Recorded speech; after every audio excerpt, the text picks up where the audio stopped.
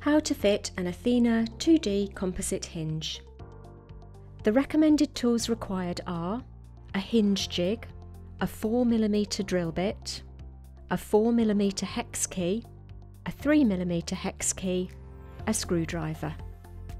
It is important to ensure the door is prepped correctly before installing the Athena 2D composite hinge. Fit all required hinges into the slab using the appropriate screws.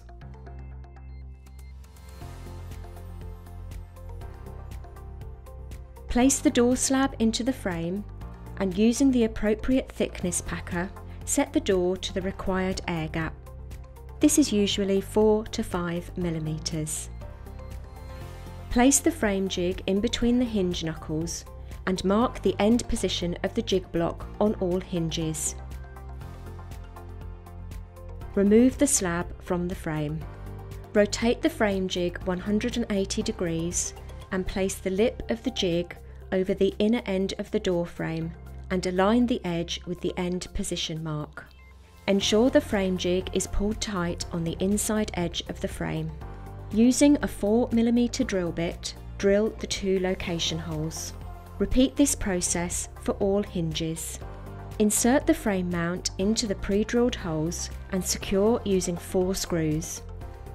Please ensure you select the correct length screws to suit the profile.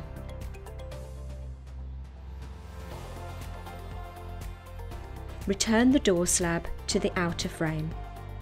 Insert the 2 M5 cap head screws into the threaded holes using a 4mm hex key, but do not fully tighten.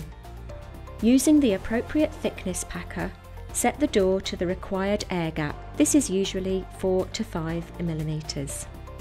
Once the door is in the required position, tighten the 2 M5 cap head screws.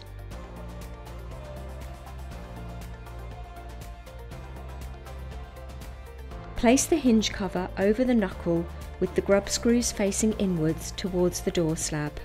Open the door to expose the grub screws and tighten using a 3mm hex key.